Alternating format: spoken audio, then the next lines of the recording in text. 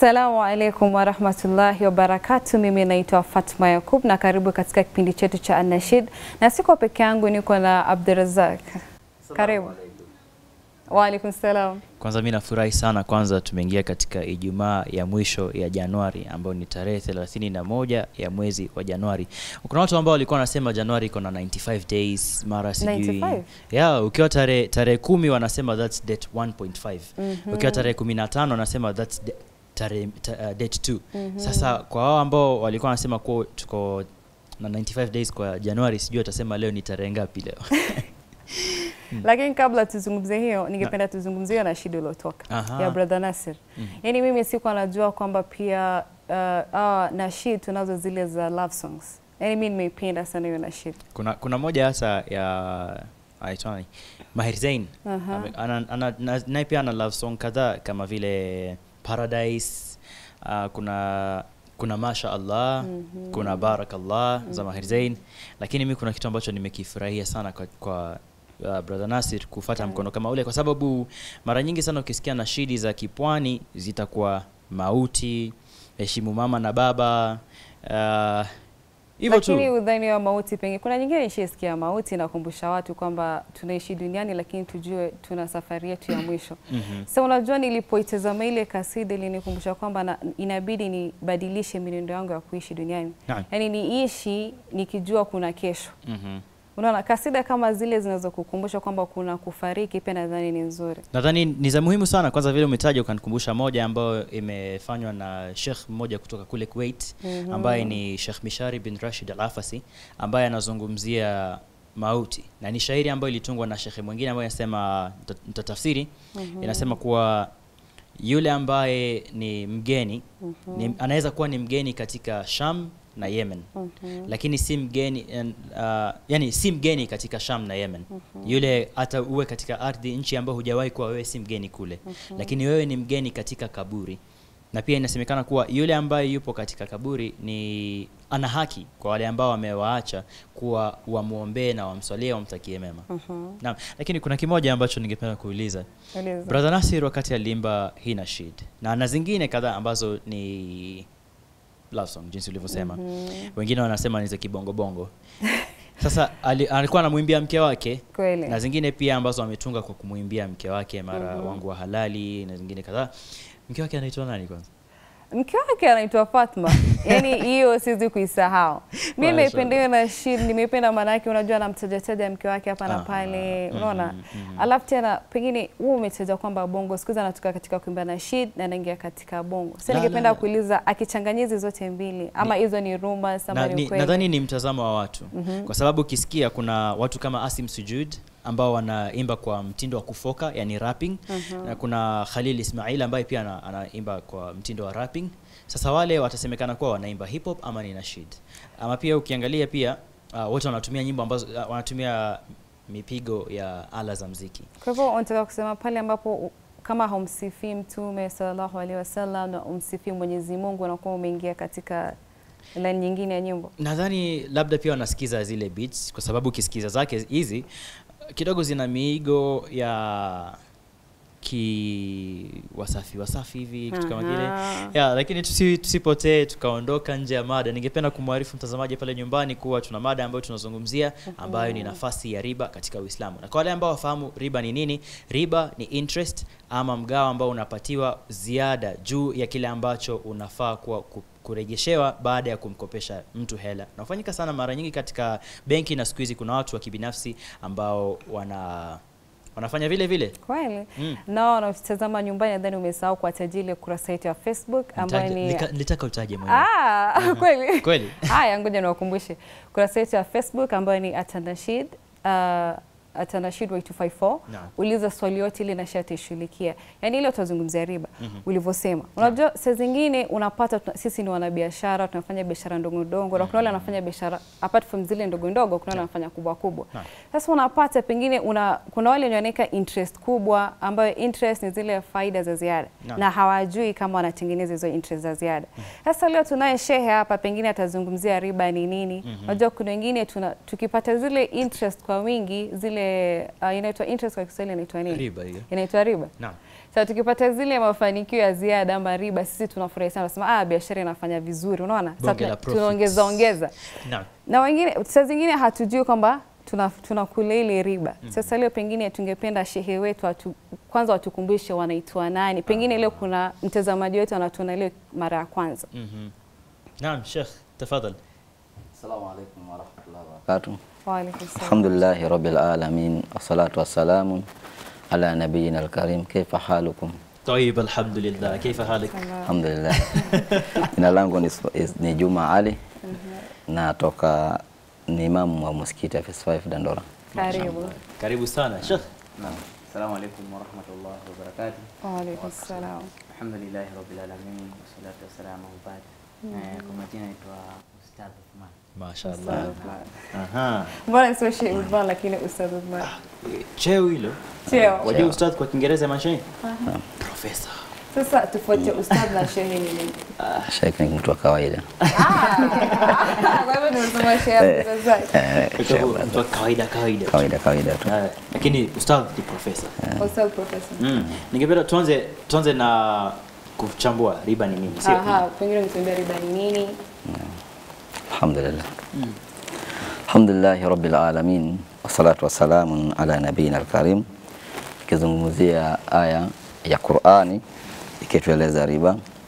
Yakulu Allahu ta'ala fi muhkami tanzil, ya ayyuhalladhina amanu la ta'kulu riba adhafan mudha'afa wattaqullaha la'allakum tuflihun. Mwenyezi Mungu anasema kwenye Qur'ani kwamba enyi mliomwamini Allah Subhanahu wa Ta'ala, haki ya kumwamini na hakuna aliyeweza kumwamini Allah, haki ya kumwamini isipokuwa ni Waislamu ambao wanatumia Qur'ani. Mungu anaongea nao akiwaambia kwamba msikule riba sana na la zaidi, kwa sababu wattaqullaha, ogopeni nani? Allah Subhanahu wa Ta'ala, la'allakum tuflihun. Kwani mkiacha riba muombe tauba, muombe istighfar, mrudi kwa Allah Subhanahu wa Ta'ala. Riba ina athari kubwa katika dini ya Kiislamu na ina maafa makubwa kwetu sisi Waislamu.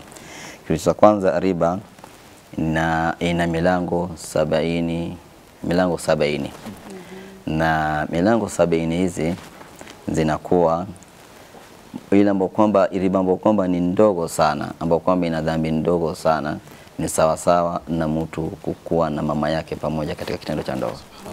Hiyo ndio dhambi kubwa mbele ya dhambi ndogo wa riba mbele ya Mwenyezi Mungu Subhanahu wa Ta'ala kwa mwenye kukula riba.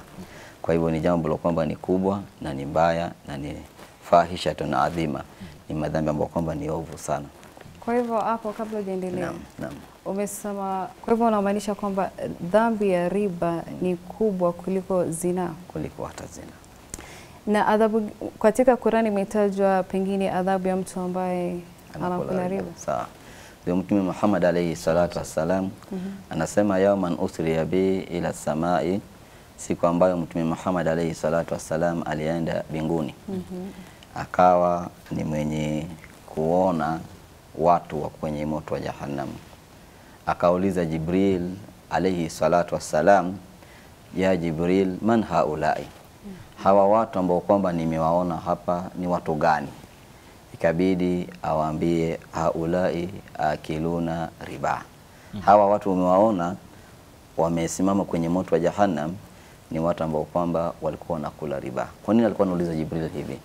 Kwa sababu aliwaona hawa watu butunuhum kalbuyut waljibal, tumbo zao zilikuwa kama nyumba kubwa kama nyumba, yani kama vile hii nyumba ni tumbo ya mtu na ni kubwa. Kisha ndani ya hizo tumbo zao kuna nyoka kubwa walnyumbu na nyumbu, bigal na nyumbu. Nyumbu ni mnyama ambayo ni mtoto wa punda na farasi. Zote ziko tumbo ya mtu kama huyu, na zote zinamkanyaga, zinamuuma na kwenye moto wa Jahannam. Ikabidi aulize ma amaluhum, akasema matendo yao ni nini? Ikabidi aambiwe kwamba haulai akiluna riba. Hawa ni watu walikuwa wanakula nini? Riba. Na maafa ya riba kwetu sisi katika ulimwengu hapa leo, kwamba riba ikikuwa katika ulimwengu na ikiliwa kwa wingi na watu wakatumia kujenga nazo manyumba, wakafanya nayo maasi, mambo mengi, wakafanya nayo biashara zao, Mwenyezi Mungu Subhanahu wa Ta'ala anazidisha aljunun fina.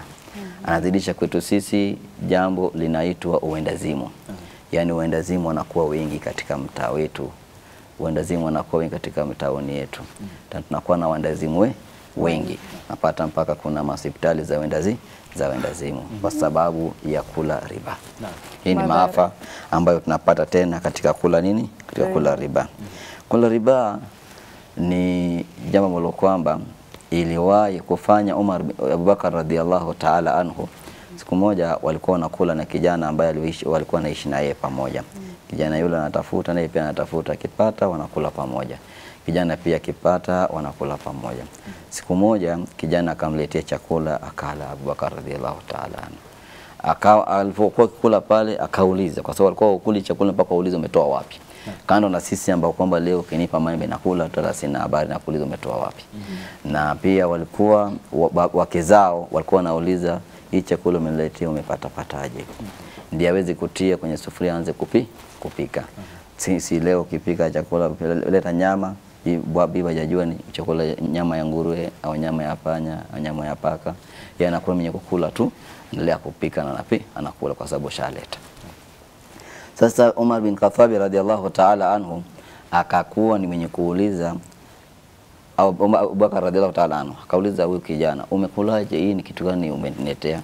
Akasema ni chakula ambayo kwamba kuna pesa ambazo kwamba nilikuwa nazo sehemu, lakini nilipoenda kuchukua hizo pesa zilikuwa ni 10,000. Nilipoenda kuchukua nikapata 15,000 iko ndani yake. Nikazichanganya pamoja nikanunua chakula hii nikaleta. Umar Abubakar radhiallahu ta'ala anhu alikuwa ile chakula ilikuwa kwa mdomo yake akatema, na ile ambapo kwamba alikuwa shameza aliamua aitapike. Akasema Mwenyezi Mungu Subhanahu wa Ta'ala amelaani chakula ambao mwili ambao kwamba imenona na chakula cha nini? Cha riba. Kwa hiyo riba ni dhambi kubwa katika dini ya Kiislamu, wa min akbar al-kaba'iri fi din, miongoni mwa dhambi makubwa katika Uislamu. Kuna kauli fulani ambayo nimepata kusikia kwa yule ambaye anakula riba ni kama yule ambaye ametangaza vita kati yake na Mwenyezi Mungu na Mtume Muhammad sallallahu alaihi wasallam. Sheikh, ningependa uongeze jambo, sijui na yeye pia kuongeza kuhusiana hilo. Naam. Tukiongezea katika riba, hiyo mlango wa riba. Unajua sisi kwanza tukiongea katika mashehe wetu wa sahihi, sisi tunafanya makosa sana kwa sababu hawezi kukuelezea riba kinagobaga, kwa sababu labda kuna sehemu ina favor. Sasa anaficha ile ukweli wa mambo. Hii riba katika Uislamu ni dhambi kubwa ambao Muislamu anafaa kufanya nini? Kujitenga nacho. Na kujitenga na hii riba ni kuacha zile zote ambao kwamba zinafanya nini? Zitakupeleka hapa kufanya nini? Kufanya riba. Umeona? Lakini katika Uislamu leo mimi Sheikh anaweza kuja kuambia hii inafaa kwa sababu fulani, atatoa sababu zake. Kwa sababu inampeva yeye. Ama watu wengine wataridhika. Lakini hiyo ni makosa. Hiyo ni makosa makubwa. Afadhali umwambie mtu hii kitu mbaya katika Uislamu. Na kwa sababu ni amri ya Mungu, usilete ni sababu ati chukua tu, hapana. Sawa. Kama ni amri ya Mungu, ni amri. Inafaa tufanye nini? Tusikue sami'na wa aswa'na. Yani tumesikia na tukaasi. Tukue sami'na wa ata'na. Tumesikia na tukatii. Lakini unajua wengi wetu tunajua kwamba riba inatokana katika benki, zile interest unazopata pale benki. Lakini pengine ungetuelezea kwa marefu na mapana aina za riba katika dunia yetu ya sasa ni zipi? Riba inapatikana ndani yazo. Alhamdulillah. Vitu ambavyo kwamba riba inapatikana ndani yazo ni dhahabu, inaweza patikana riba ndani yake, na fedha inapatikana riba ndani yake, na mtama, yani mbegu ya mtama pia riba inapatikana ndani yake, na mchele pia riba inapatikana ndani yake, na pia tende kwa wingi inapatikana riba ndani yake, na chumvi pia inapatikana riba ndani yake, na pesa kwa ujumla pia riba inapatikana ndani yake. Sasa umetaja mtama. Ukitaja mtama nafikiria anaongelelea zile bidhaa ambazo za kupima. Za kupima. Sasa riba inapatikanaje katika bidhaa za kupima dukani? Alhamdulillah. Mfano ulikuwa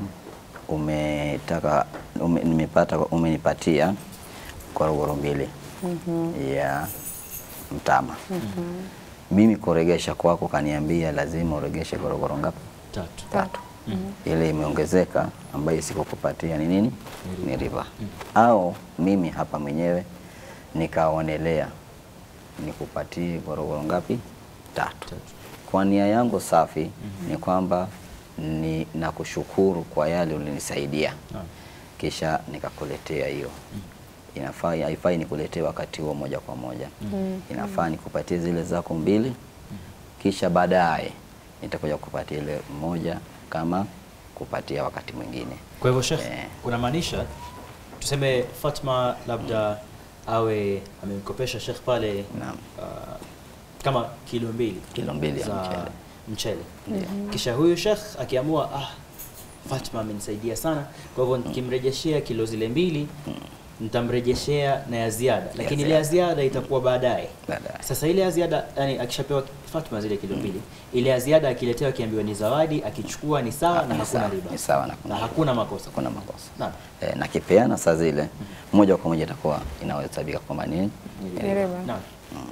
Sasa pengine Sheikh Osman, pengine ungetuambia ni Quran pengine sura zipi zimeongelelea riba? Kuna sura ni mingi imeongea riba, na ikiongea kuhusu riba na inatupatia tena nini kitu yenye inaweza fanya uingie katika huo mtego wa riba, yani alternative way ya kuepukana nayo. So kama tunasema Mungu anasema ametuhalalishia nini kufanya biashara, lakini ameharamisha nini? Riba. Umeona katika hiyo, kama sikosei Suratul Baqara, Suratul Maida kama sikosei, Suratul Maida kama sikosei. Umeona. Kwa hivyo katika Qur'ani Mungu amefanya nini? Ametuongelesha katika, yani ametuambia kuhusu riba mara mingi, lakini sisi ndio tunafanya nini? Tunajua hizi ni maneno zilikuja na baba yetu. Sasa muona zimekuwa zinakaririwa mara mingi, sasa tumezipuuza siku hizi. Kuna watu ambao wanaweza sema kuwa ama ukiangalia asili ya riba katika mfumo ambao si wa Kiislamu, jinsi riba ilivyotokea kwenye mabenki, ilikuwa ile pesa ukipewa ukaenda ukafanya nao biashara, itazaa pesa zingine na itakuwa labda ikazaana maradufu, ikawa na hela nyingi sana zaidi ya zile ambazo ulikopeshwa na benki. Kisha wakasema kuwa ukirudisha zile hela, yani kiasi ambacho walikuwa wamekupatia, itakuwa wao ni kama wanafanya kazi ambao haina manufaa, haileti faida kwenye benki. Kwa wakati unaregesha zile pesa, wakaweka asilimia kadhaa ambayo unafaa kuregesha nayo ili iwe ni faida kwao. Sasa mtu akiamua kuwa atakopeshana pesa ziende zikafanya biashara, na wakati zitaregeshwa zikawa zinaregeshwa na faida ya asilimia kiasi fulani, itakuwa yule amechukua riba ama iko vipi? Alhamdulillah rabbil alamin, huyu atakuwa amechukua riba, kwa sababu kama ulipewa shilingi 10,000 unafaa uregeshe 10,000.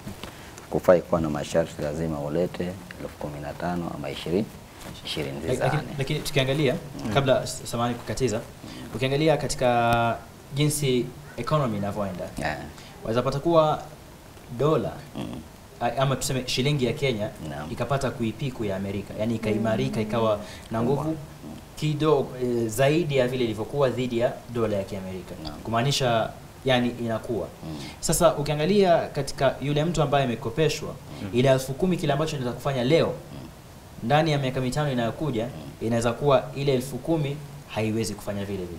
Kwa mfano kama 10,000 inaweza kununua simu 2, leo itakuwa 10,000 ijayo itakuwa sasa itakuwa inaweza kununua simu moja labda. Sasa ukiangalia katika muktadha kama huo, bado ule mtu ambaye anarudisha pesa baada ya muda fulani atakuwa bado anafaa kurejesha tu vile zilivyokuwa, ama akiongezea juu yake itakuwa anafaa kurejesha vile alivyopewa. Hafai kuzidisha chochote. Akizidisha chochote itakuwa ni riba bado.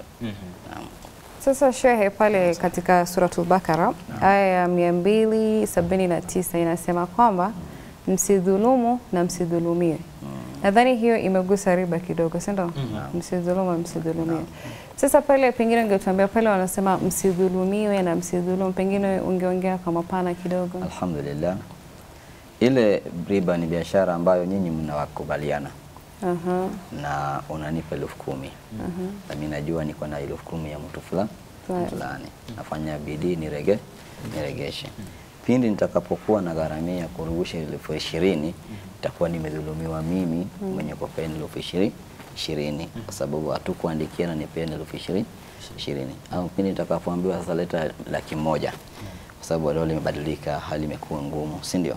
Sasa hiyo itakuwa ni biashara nyingine. Labda niwe namkopesha sasa na yeye pia aendelee kama vile mimi, si kwamba nampa ile 10,000 moja kwa moja na azidishie zaidi. Inafaa nimpatie yake ili abaki na ya kama alivyonipatia mimi. Si kama alivyonipatia ile wakati ule, namregesha kama ilivyokuwa hiyo wakati. Naam.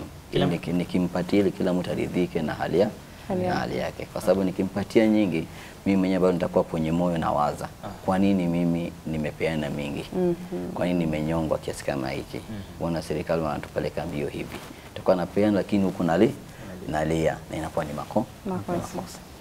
Na kufanya kazi, pengine ningeuliza alafu utajibu baada ya Abdirazak atauliza swali yake. Unajua tunafanya kazi katika hizi kampuni na kampuni zingine, unajua kazi zao kuna hizi insurance. Pengine zile mapato wanalipa watu kulingana na interest wanazozipata.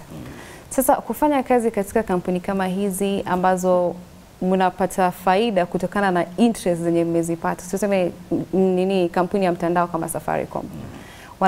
Wanapata interest nyingi sana, wanapata interest kama tuseme kampuni yote inatengeneza interest. Unafanya kazi katika kampuni na ufanye kazi ama Kiislamu ikubali kufanya kazi katika kampuni kama hizo? Pale ambapo kwamba kuna riba ndani yake, unajua kwamba nitalipwa na zile pesa za riba, si ndio? Haifai. Nikiongezea ustadhi, ni kwamba Muislamu pia katika kufanya kazi anafaa angalie ni kazi gani anaweza kufanya. Katika hiyo ni mada Mungu akitujalia inshallah tutakuja tuongee kazi yenye Muislamu anafaa kufanya, ni kazi gani Muislamu afai kufanya nini kufanya. Katika hiyo ni kuna interest. Hiyo kuna sehemu umeona umeenda kufanya kazi na kuna riba. Muislamu haruhusiwi kufanya nini? Kufanya kazi pale, kwa sababu ukikula riba hiyo mkulo chafu. Hata uswali miaka yote na hiyo unakula riba, unalala kwa riba. Ndio maana dua zetu zinakuwa ni hafifu, zinakuwa hazikubaliwi na Mungu. Si tutazidi tu kufanya nini? Kulia. Mungu atujibu dua yetu nini? Tuko maisha nini? Kwa sababu gani? Hiyo riba ndio inaendesha maisha yetu. Sawa? Kwa hivyo ikiendesha maisha yetu, sisi wanadamu ama sisi Waislamu tunapata maisha magumu kwa sababu tumeenda kinyume na nini? Maamrisho ya nani? Ya Allah Subhanahu wa Ta'ala. Tukiangalia katika lile jibu ambalo umemjibu Fatma kutokana na ile aya ya suratul Baqara ambayo umekutajia, kwa yule ambaye anaregesha mkopo ambao alipatiwa, atakuwa anakwazika zaidi. Na sababu ya kukopa pesa za mtu ni kwa sababu wewe mwenyewe huna. Na wakati huna na ukikopeshwa wakati unarudisha, na maanisha bado ile ambayo umepata ndio waregesha. Sio. Na ukiongezea ile ya juu ya ziada inakuwa ni kujikwaza zaidi. Sasa swali langu linatokana na kile ambacho umekisema. Akawa mtu ameenda na akakopa zile pesa na akaregesha pamoja na ile jinsi wengine wanavyotaka kusema eti profit. Alafu akawa yeye tuzungumzie sasa amepata ugumu wa kuregesha. Aliambiwa utakuwa unaregesha na profit ambayo iko labda 10% ama 2% kila mwezi. Mwezi Januari ulikopa 10,000 mwezi Disemba. Kwa hivyo mwezi Januari ukiisha unarudisha 2% zaidi. Februari 2%. Sasa ile riba inaendelea ikikua kumaanisha ugumu wa kulipa zile hela tayari unaongezeka. Sasa yule mtu ambaye ameshindwa kulipa deni na akawa na collateral yake ambayo ni nyumba iliyoandikishwa kuwa ukishindwa kuregesha 100,000 hii ambayo nakupatia kwa muda wa miaka 2 ama 3 nyumba yako tutakuja tuichukua. Sheikh, waonaje jambo kama hili? Alhamdulillah rabbil alamin. Wao watakao kuchukua ile nyumba yao watakuwa mdhulumu huyo mtu. Kwa sababu yeye mwenyewe kwanza Muislamu alienda kuchukua ahadi kwa kulipa hii nyumba. Yeye mwenyewe amejidhulumu yeye mwenyewe. Naam. Mungu anasema la tulku aidiakum ila tahaluka. Msiingize mikono zenu kwa mambo ya kuangamizeni nyinyi. Tahaluka ina tafsiri mingi sana. Kwa hivyo miongoni mwa tafsiri ambazo kwamba ziko ni kwamba ukiona kuna jambo hauwezi kufanya, unaweza ukaregesha kwa wakati wake na ukaregesha kulingana na nidhamu ya Kiislamu, ufai kuingilia pale. Na ukiingia pale wakakunyang'anya nyumba yako, watakuwa wamekudhulumu na wewe pia utakuwa mdhulumu wa wale watu. Vipi utakuwa mdhulumu watu kama hao? Sababu biashara yao imesimama wakikuangalia wewe. Na wakawasimamisha na wanakuja tena wanachukua nyumba yako mdhulumu mpaka watoto wako mdhulumu na wewe pia. Kwa hivyo ina madhara makubwa. Ndio Sheikh akasema hapa kwamba sisi Waislamu tukubalike dua, si ndio? Na kweli tunaswali na sura gani? Tunaswali na Suratul Fatiha. Suratul Fatiha leo ukiangalia katika aya inasema ya kwamba wala dhalin. Wala dhalin, unaweza kuwa Muislamu, unaomba Mungu akuepushe usiwe miongoni mwa watu wamepotea. Na kumbe wewe matendo yako na tamaa ya ulimwengu imekuingiza katika wala dhalin na haujui. Sasa unaondoka katika ulimwengu miaka 50, unasema ghairi maghdubi alaihim wala dhalin. Mungu akuepushe na watu aliwakasirikia wala wapotee. Na ilhali wewe uko miongoni mwao. Unaondoka duniani kama wewe ni miongoni watu wazuri kweli. Kwa hivyo unakuwa ni dhalin kwa sababu ulidhulumu hawa na pia ukajidhulumu na ukawa ni miongoni mwa wapotevu kabisa, umeacha sheria ya nani? Ya Allah Subhanahu. Naam. Sasa hivi tutachukua break kidogo kisha tutarejea. Na tutaendelea na hii mambo ya riba na pia tutajiunga pia na brother Yasin na sister Nazlin.